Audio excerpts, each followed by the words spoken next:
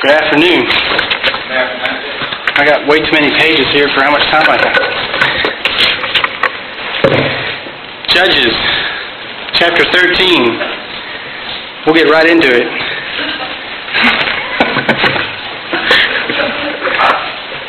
I'm tempted to say what she said. She said start with the last time.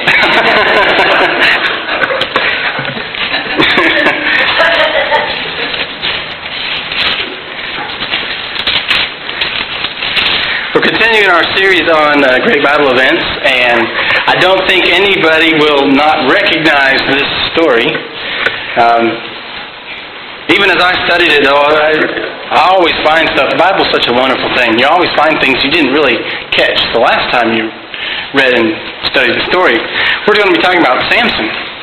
And I don't think anybody here doesn't know who Samson is.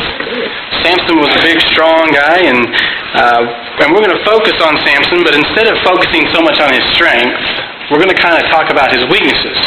And we're going to talk about how Samson had to deal with some fatal flaws and how we in our life need to deal with some fatal flaws even in our own lives. You know, the great feats of strength that Samson performed may have been legendary, but it was his flaws that proved to be his fatal downfall. And the two greatest weaknesses in Samson's life were revenge and romance. You know, many times when you read the life of Samson, you find that his weakness for women is what often led him onto the road to revenge. He was an extremely gifted individual, and I don't think anybody would ever argue that. But you actually read the story of Samson, and it's hard to say that this is necessarily a wonderful, godly man when you read the story of Samson. He was strong on the outside, but he had a lot of weaknesses, and he had a big problem with self-control. And that's the issue with Samson. You know, a lot of times when we read the Bible and read all these stories about our wonderful favorite Bible characters, we look at like a Moses or a Joshua or a Gideon or even a Hannah or a Ruth, and we say to ourselves, oh, I could never be like that. I could never fit in those shoes. But when you read the story of Samson, you're like, well, I can see myself like that. Yeah, I fly off the handle sometimes. Yeah, I lose control. I have problems in my life. Samson is someone more of us can relate to. You know, most of us know what it's like to be tempted. Most of us know what it's like to struggle and fall and fail. And we see that in the life of Samson. We see that he has all these problems, and we see truth in his life, you know, that matches our life. We have our own problems. We may not necessarily have his problems, but we all have our own problems that give us a thorn in our side, so to speak, that just gives us issues as we go along life. And one thing we can see in Samson's life that we can apply to our own is that when we allow sin to run rampant in our life, sometimes that sin is going to make us carry farther than we ever would on our own. And we see that in Samson's life. It took Samson further, his sin in his life, took him probably a lot further than he really wanted to go. Now I wanted to start off in chapter 13. You look at verse 1 and it says, "And the children of Israel did evil again in the sight of the Lord. And the Lord delivered them into the hand of the Philistines for 40 years. Now the Philistines, they were a very warlike people. You trace their origin back to the land of Egypt, and they had remained the enemy of Israel for years. And God was using the Philistines to judge Israel at this time. And it's interesting that if you read in this specific place in the book of Judges, this is the one place where we don't find the Israelite people crying out to God for deliverance. Because the Philistines had a different game plan this time. The Philistines came in and they conquered their enemies by assimilating them, by intermarrying with them, and they simply watched and happily watched as the religion of the Israelites kind of slowly disappeared as they mixed with the Philistine people. Now, does this sound familiar to us? Sounds very familiar with what's going on in our society today. The intermixing, the intermarriage, the way society is taking over our churches, and the impact of the Christian church is disappearing from our country today.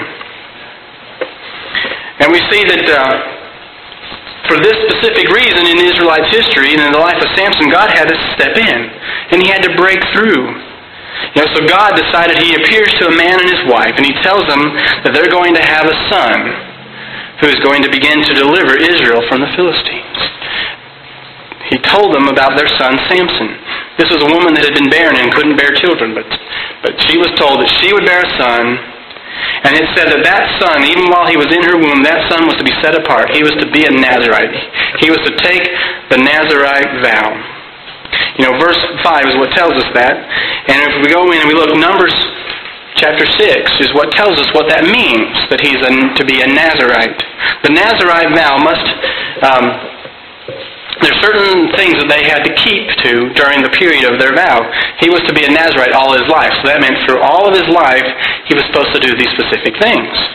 The things that it tells us that in number 6 is, first of all, he was to avoid any contact with grapes at all, period.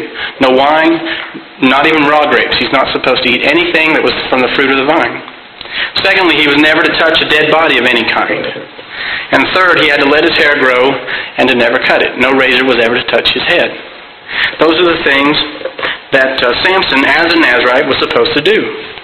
Now, I want you to look in verse 5, and let me read what this says. The last phrase of verse 5 in chapter 13, it says, "He shall begin to deliver Israel out of the hand of the Philistines." We can find it interesting to discover that Samson never really delivered Israel out of the hands of the Philistines. Why did Samson not really deliver them? Because he never really delivered himself from his own sin. And because of that, he wasn't allowed to actually be the deliverer, but he began the deliverance. He was to begin the deliverance of Israel. You can also see in verse 25 of that chapter, where it says, "And the Spirit of the Lord began to move him at times in the camp of Dan, between Zorah and Eshtaol." We see that he was set apart. He was to follow the Nazirite vow, and the Spirit of God moved in him. So Samson had everything he needed to do, but yet he fell short. He had so much, but he let it slip away because of some of the flaws in his life. Chapter 14 starts to go into 7 stupid things that Samson did. Seven stupid steps that Samson took. First of all, he went to the wrong place. In verse 1, it says Samson went down to Timnah. Why would he go down to Timnah? Here we're seeing this two things in this little phrase here. First of all, he's telling us something about geography. Timnah was south of where, and it was south into the actual Philistine territory. So he was actually leaving Israel's territory. It was about 4 miles down a ridge from the village that Samson grew up in. But it also tells us symbolically a decline in Samson's spiritual life.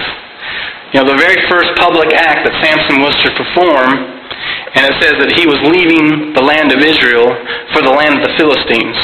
So basically Samson left God's people and was heading south.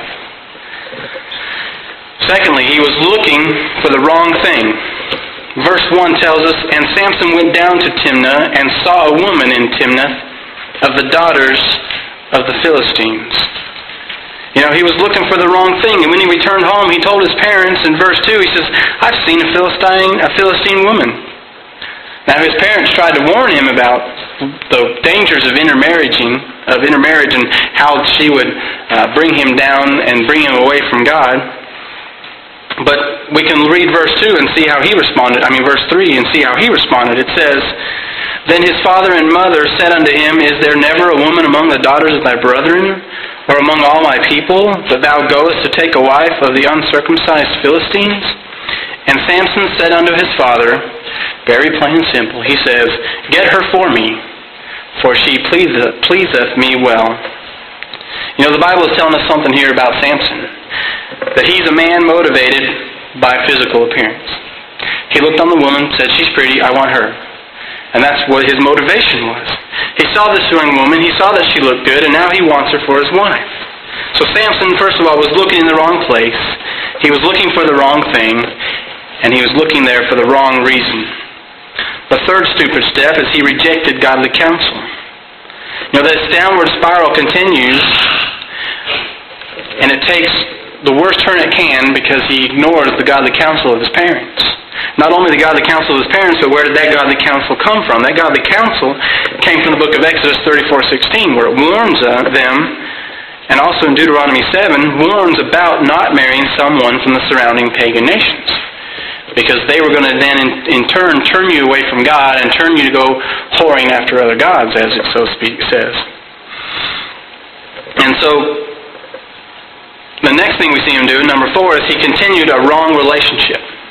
In verse 7 of chapter 14 it says, "And he went down and talked with the woman, and she pleased Samson well." So first of all, he told his mom and dad, "I want you to make this woman my wife," but he had never really met her yet. Now he actually goes and gets to meet the woman, and he still likes her. So he continues to this incorrect relationship simply because he's hormone driven. He's not Holy Spirit driven. He saw a pretty girl and she talked nice and he thought she looked nice, and so he wanted that to be his wife.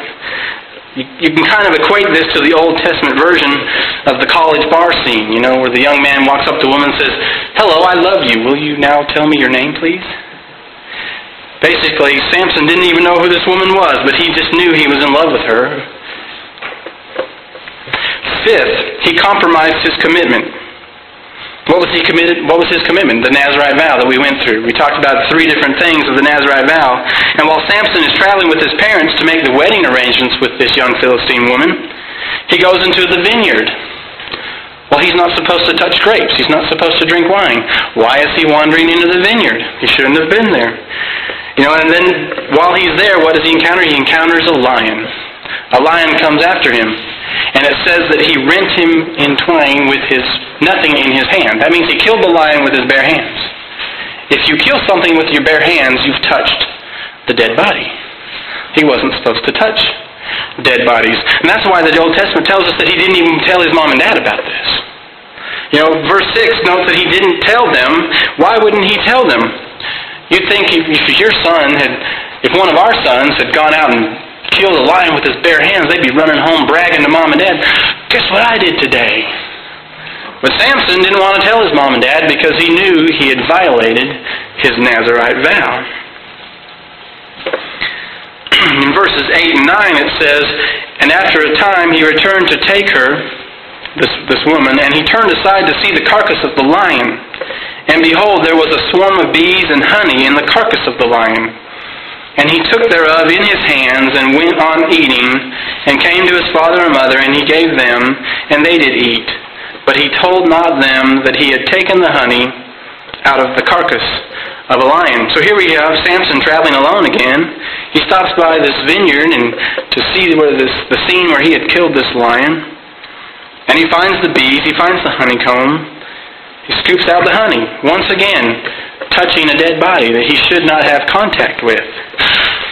And that's not all. According to verse 10, it says Samson made a feast. You read verse 10, it says, "For so used the young men to do." He made a feast. Basically, Samson was having a bachelor party. The word feast, the Hebrew word that's translated into feast, actually implies a drinking fest. He was basically having a giant toga bachelor party here with all his best buddies. And here's a Nazirite who's not supposed to be drinking any wine, having a bachelor party, a drinking fest. So here we see Samson,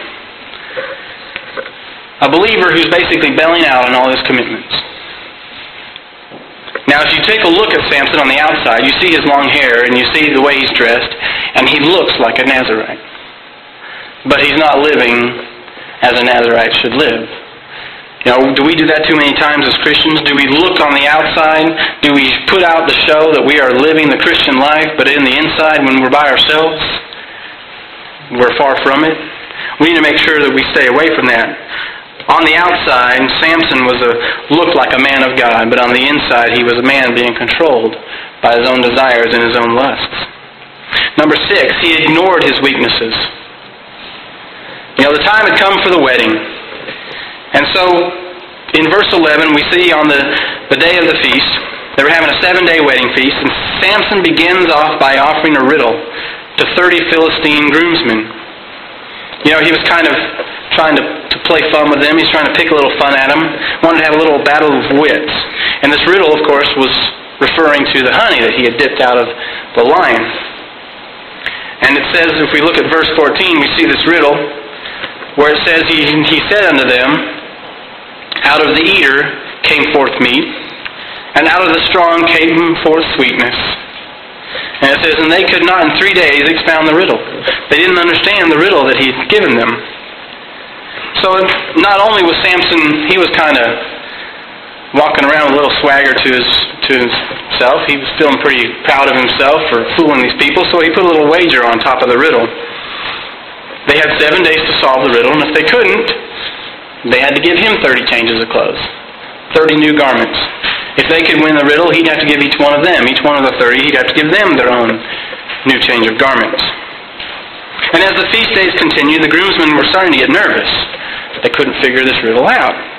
So they approached Samson's bride, and as the Godfather would like to say, they made her an offer that she just couldn't refuse.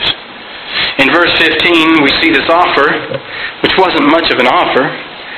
It said, And it came to pass on the 7th day that they said unto Samson's wife, Entice thy husband that he may declare unto us the riddle. Okay, now here's their counter-offer.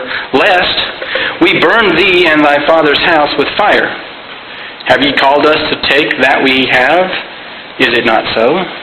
Basically, here's 30 Philistine people that were called to come to the marriage feast as the groomsmen, and they were pretty much mad at the father and the girl, because you've called us in here to be your groomsmen, and now your bridegroom is trying to take things away from us. We don't think that's very right. So if he's successful at it, we're going to burn your house and these were just not very nice people. Not the kind of people I would want to invite to my wedding party particularly. And I wouldn't think you would not want to either. Now the Hebrew word that they used for entice there basically means to exploit the simple-mindedness of Samson. Samson was somewhat of a simple-minded person. And we see 20 years later, they're going to do the same thing with Delilah. They're going to ask Delilah to exploit Samson as well. Now, Samson could be seduced because he was all hormones and he was no brain. He was not the brainiac kind of person. He was all the bronze. He was definitely the bronze of the bunch. And here's the sad part. Samson's weakness was apparent to everybody but himself. Samson was the only one who didn't recognize the fact that he had this weakness. He never saw his weakness. He refused to admit that he had it. And he never came to grips with it. And because of that, it was going to end up proving to be his undoing.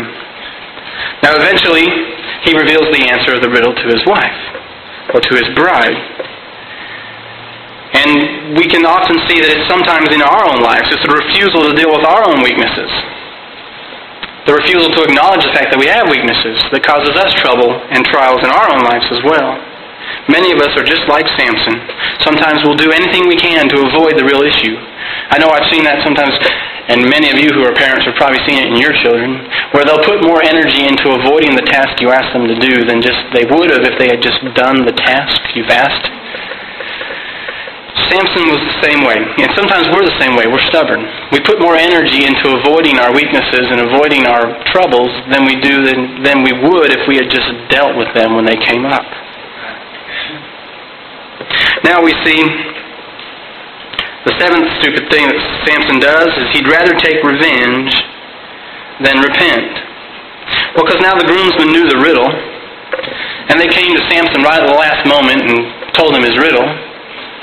So Samson now had to buy them 30 garments. He had to provide 30 garments. Now Samson didn't really have 30 garments to give, so he had to come up with these 30 new garments. So what's his solution? Well, verse 19 tells us that in order to solve this problem, Samson goes in and kills 30 Philistines. Well, he just killed 30 Philistines so he could get their clothes. Well, to get the clothes off the dead 30 Philistines, he had to touch 30 dead bodies that he's not supposed to touch as a Nazarite. Again, he's compromising his commitment. But it didn't matter to Samson now. Now, he was just mad because he was publicly humiliated in front of these 30 groomsmen. He wasn't expecting them to win the bet. And now his feelings for romance were replaced by rage and revenge. So basically, Samson leaves his bride standing at the altar and runs off to kill these 30 Philistines. And leaving his bride at the altar, chapter 14 ends with the father of the bride giving the bride to another man.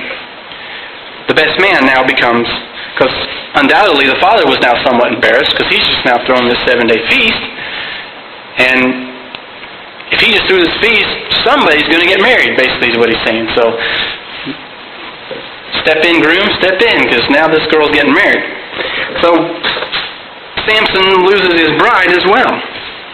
Now when we come to chapter 15, we see that Samson, well now he's decided he wants his bride back. After he's walked away. It's a few months later. So Samson grabs up a goat, a kid, takes it as a gift for his bride. Now if it were me, I'd probably bring chocolates or flowers, but Samson thinks a goat will do. Let me bring a goat.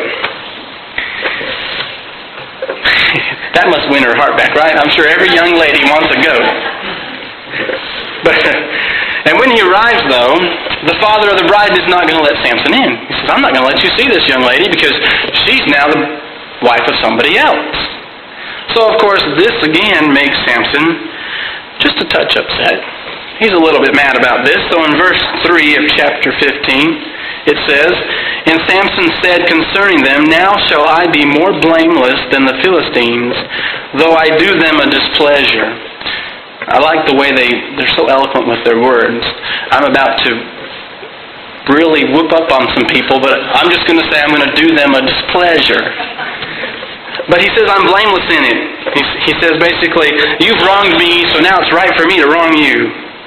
So what does Samson do? Samson gets excited. Again, Samson's more like a college fraternity brother, so what does he do to get back at them? He grabs 300 foxes.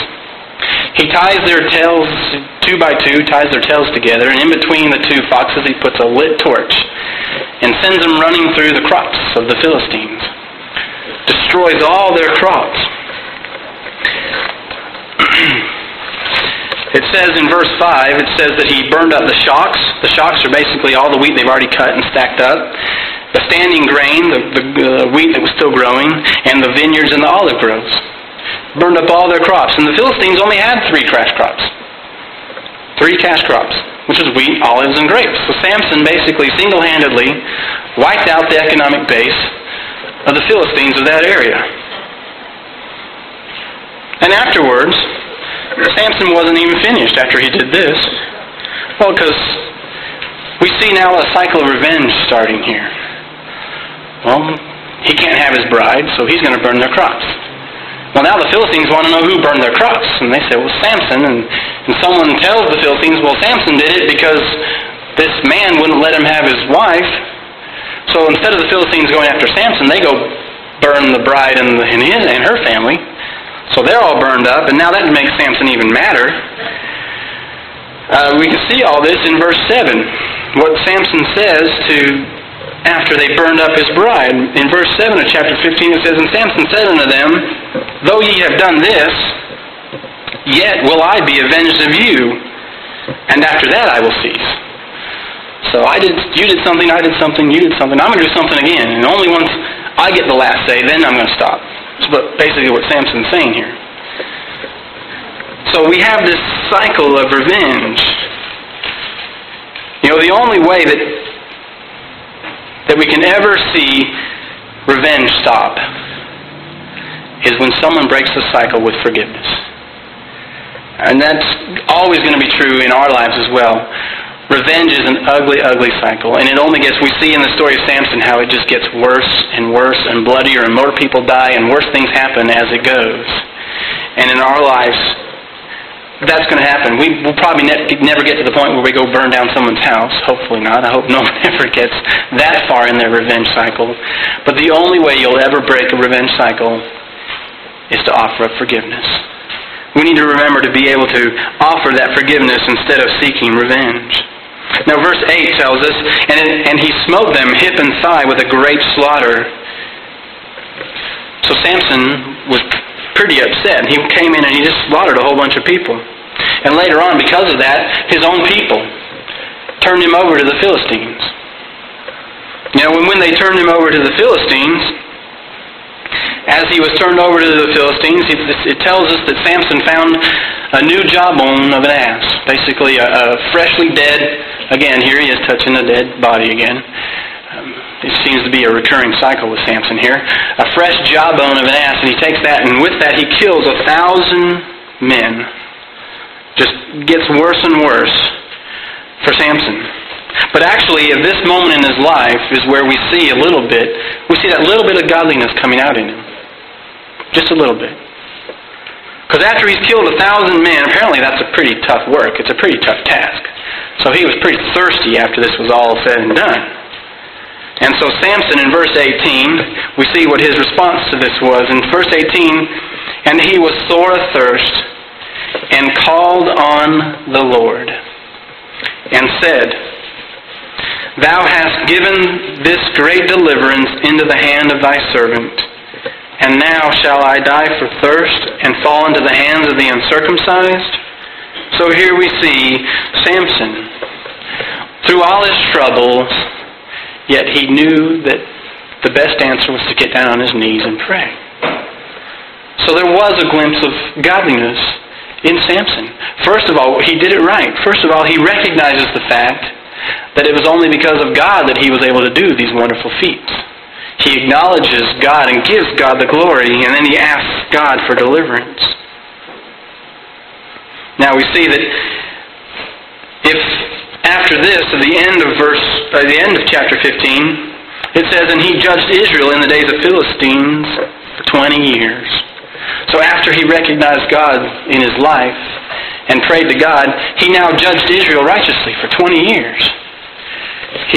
And if the story ended there for Samson, we would then think Samson is a very successful, wonderful Bible hero. But unfortunately, when chapter 16 opens, we see the old Adamic nature laying dormant in Samson and just waiting to resurface. And in chapter 16, in verse 1, it says, Then went Samson to Gaza, and saw there an harlot, and went in unto her. 20 years of victory he judged Israel, and it all fell to pieces in one night. One night is all it took. Samson was basically, you could say he was maybe in a midlife crisis.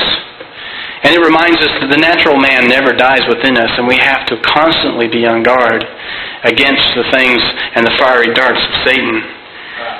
Because Samson had never really dealt with the problems that plagued him. He never really dealt with his problems of romance and revenge. So here we see him doing something really stupid. A really stupid move for Samson. There's no chance that Samson's going to arrive in Gaza City and not be noticed. Here's the group of the Philistine people. They didn't like Samson very much. They probably contracted out to have him killed, but here he was marching into their capital city. It's almost as if he didn't even really care if he got caught. It's as if he thought he was invincible. And we even see that in his actions afterwards, that he really did think he was invincible. The word got out that Samson was in Gaza, and the Philistine people gathered around and watched for him. They wanted to kill him.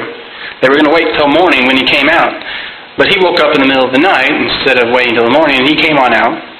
And instead of just leaving Gaza quietly and slipping out, he was very bold in what he did.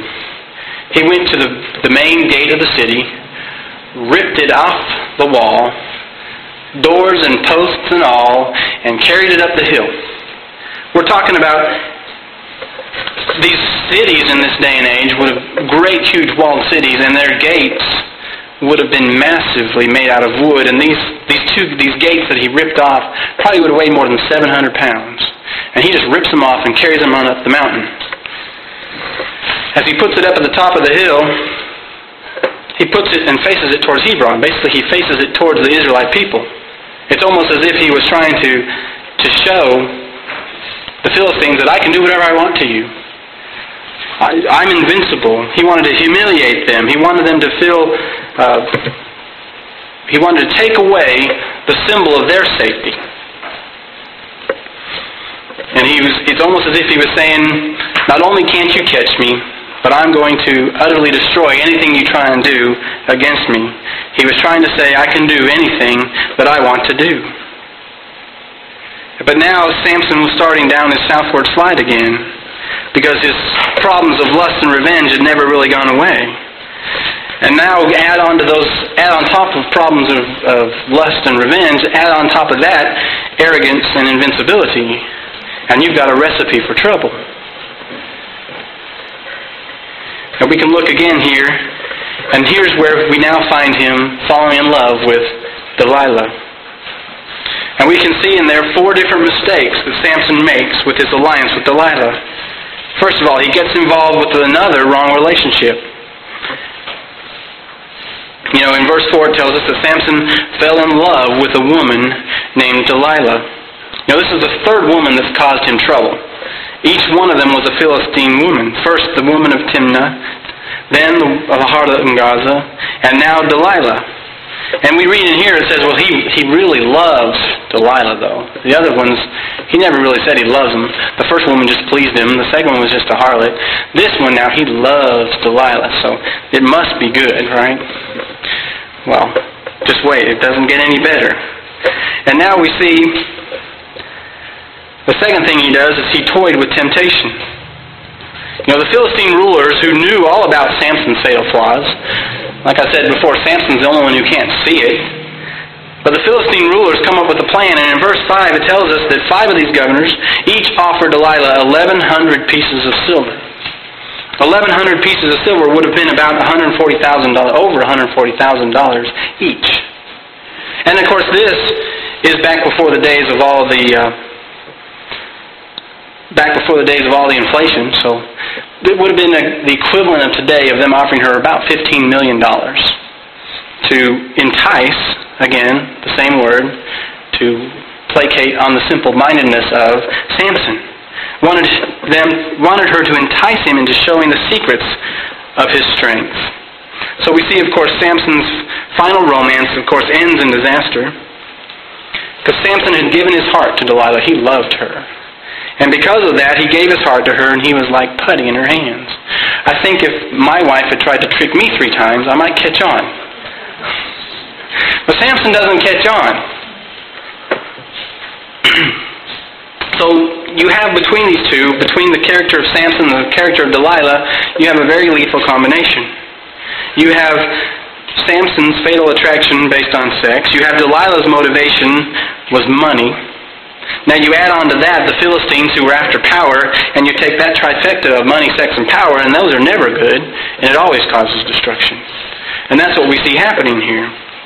But Delilah, of course, agrees to trick him. There was never any question in her mind, let's see, Samson, or $15 million. I think I'll take the $15 million. There was never a question in her mind what she was going to do.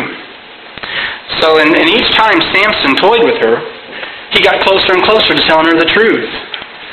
First he told her that if they bound him with fresh bowstrings, he would be helpless. Then he said if they tied him up with new ropes. Then he said if you take all the locks of my hair and web them together, then he'd be helpless. See, Samson is feeling really self-confident now. He's letting her get closer and closer to the truth. He's actually letting her touch his hair, which he knows is the true source of his strength. He's thinking he's invincible. So he's toying with temptation. The third thing he does is he reveals his secret in order to save face. Finally, she said unto him in verse 15 of chapter 16, it says, And she said unto him, How canst thou say, I love thee, when thine heart is not with me? Thou hast mocked me these 3 times, and hast not told me wherein thy great strength lieth. Basically, she's saying, if you really loved me, you'd tell me. Do we see that in our society nowadays? Teenagers saying, if you really love me, you'll do this or you'll do that. That's basically what was happening here. So Samson couldn't let her get away with that. He had to prove that he really loved her. And it also says in verse 16 that she resorted to the war of the words. In verse 16 it says, And it came to pass when she pressed him daily with her words and urged him, so that his soul was vexed unto death. Basically, she became such a nag that he couldn't take it anymore. Just couldn't take the nagging of this wife of his, and he just couldn't stand it, and so he told her everything. you got to look at this and just think, Samson, what an idiot you are. Samson wasn't really tricked. He knew what was going on. You weren't really deceived. She had tried 3 times, and each time you told her something, she called for the Philistines to come get you, and you just broke free. What would make Samson think that she wouldn't do it again? You know, just like Adam in the garden. Adam knew exactly what he was doing when he ate of the fruit. Samson knew exactly what he was doing. The rulers of the Philistines came with their silver. Delilah puts him to sleep, calls in a man, and they chop off his hair. He probably didn't realize it was going to happen the way it happened. And that's the 4th fatal flaw. He didn't realize what he had done until it was too late. As soon as he was sound asleep, the man came in, chopped off his hair, and in verse 19 it says plainly, his strength went from him. And the last phrase of verse 20 may be one of the saddest statements in the whole Old Testament. It says there, and he wist not that the Lord was departed from him. He didn't even realize the Lord had walked away from him. How sad is that? How many people in our society, how many people in this city, in this nation, don't realize that the Lord has walked away from them? And how sad is that? He didn't realize what had happened to him. Too many times, even Christians will drift away from God through something stupid, through some folly, and they don't even realize that they've lost their relationship. They may not have lost their salvation, because we know that that is secure, but they've lost their fellowship with God just because of something stupid. And they don't even realize it until it's too late. They don't appreciate that closeness they had until it's gone. Sin will always take you further than you want to go. And what happens next is pretty ugly. You know, the Philistines have been waiting for 20 years to get their revenge on Samson. And verse 21 tells us what happens there. It says in verse 21, but the Philistines took him and put out his eyes and brought him down to Gaza and bound him with fetters of brass, and he did grind in the prison house. You know, 4 things happened to Samson. First, he was mutilated. They gouged out his eyes. His wandering eyes had caused him to wander away from Satan, and now he was blind. Then there was deportation. He was taken down to the Gaza city, taken away from the land of Israel, put into the heart of Philistine. Then he was incarcerated. He was bound with bronze shackles. And finally there was humiliation. You know, they set him to grinding in the prison. The grinding in the prison would have been the work for the slaves or the animals to do, but they put him to it. You know, and if we don't recognize and deal with the fatal flaws in our life, we'll end up in the same fate, just like Samson. Blinding, binding, and grinding. Blinding will take place as we lose our moral compass, as we lose our vision. Binding will result as we lose our freedom and liberty, and we'll spend the rest of our lives grinding out some purposeless existence. You know, so how do we avoid Samson's fate? How are we going to have a closer walk with God? That closer walk that we all need, how is that going to happen? First of all, acknowledge your fatal flaws. Find out what each and every one of us knows what our spiritual soft spot is. We know where our weaknesses are. We have to acknowledge that. Secondly, we need to admit that we need help.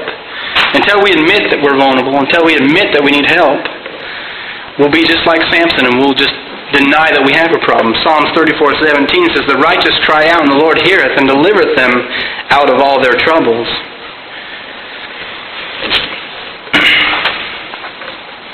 Third, we need to avoid temptation. We know what our temptations are. Like I said, most of us know what our weaknesses are. Don't put yourself in the situation of your weakness. If you know alcohol is your weakness, stay away from the bars. If you know that lust is your weakness, stay away from the beach. Whatever it is. Stay away from whatever it is that gives you problems. Just stay away from it. Fourthly, ask for help. It's not just enough to acknowledge your problem. You have to, first of all, admit you need some help, and then you have to ask for that help. First and foremost, ask God for His assistance. You know, Samson did this in Judges in 16:28, and he realized he needed help. He asked God. In verse 28 it says, and Samson called unto the Lord and said, O Lord God, remember me, I pray Thee, and strengthen me. I pray Thee only this once. O God, that I may be at once avenged of the Philistines for my 2 eyes. And secondly, after we've asked God and we've gone to God for help, we also need to ask others for help. Find a good Christian friend, a good Christian person that will help you be accountable for the things you do. It's so much much easier to stick with things if we'll share it with someone else. Say, hey, look, I need trouble with this. Can you just check with me once a week, see how you're doing? Because if you know you have to tell somebody that, oh, I messed up, you're less likely to do it. Just someone there to help keep you accountable helps you stay away from those things. And fifthly, we need to assimilate God's truth into our life. How do we assimilate God's truth in our life? Well, we need to make sure we're with God's people. We're reading God's Bible. We're praying to God. And Psalms 119:11 says, Thy word have I hid in mine heart, that I might not sin against Thee. You know, we have to stay connected with God, and we have to stay connected with His people. So let's ask a question. I want to ask you one question. How far can a person go before God will not deal with that person anymore? How bad do you have to be before God just says, I'm done with you? Get drunk one time? Is that far enough? If you steal some money, is that far enough? If you end up killing somebody, is that too far? If you cheat on your spouse, is that too far? You know, how far is too far before God says, I'm done with you? Well, I can tell you right now, nobody knows the answer to that question. And why do we not know the answer? Because there never is too far. Corrie ten Boom, after surviving a Nazi prison camp, was asked how she could keep on going when things were so tough.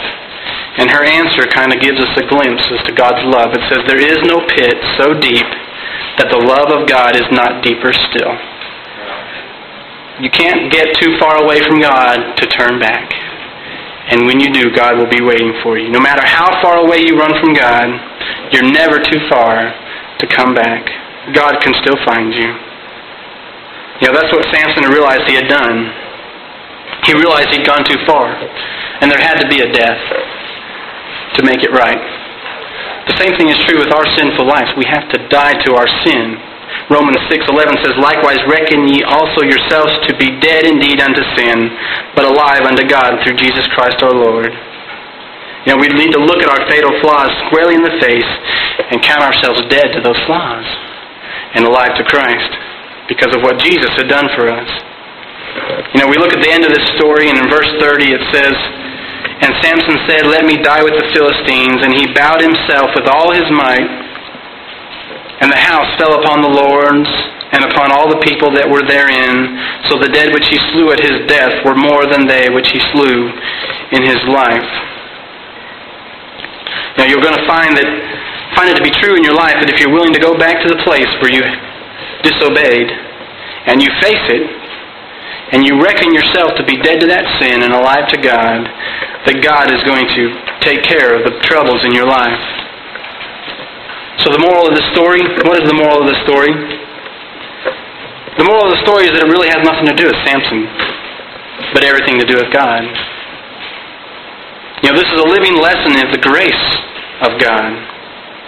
You know, we see a man who is beaten, who's blinded, who's humiliated by his own stupidity, by his own sins, by his own repeated acts, and he reached rock bottom, and he turned around, and he saw God was waiting for him the whole time, waiting and ready for him to just recognize who he needed.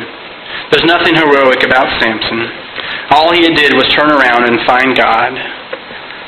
God is the hero in this story. So there may be some of us that really need to hear this, some of us that need to restore a relationship with God and understand that that restoration doesn't depend on anything we perform. Samson didn't do any performance. Samson didn't perform until after he came back to God. He wasn't able to knock down the pillars until after he had come back to God. He came back to God when he was still beaten, when he was still shackled, when he was still blind. And he turned back to God, and God took him. So if you've allowed a fatal flaw to interfere with your relationship with God, if you're ready to turn back, then God will be there anxiously waiting for you. Let's stand. Let's be dismissed in a word of prayer.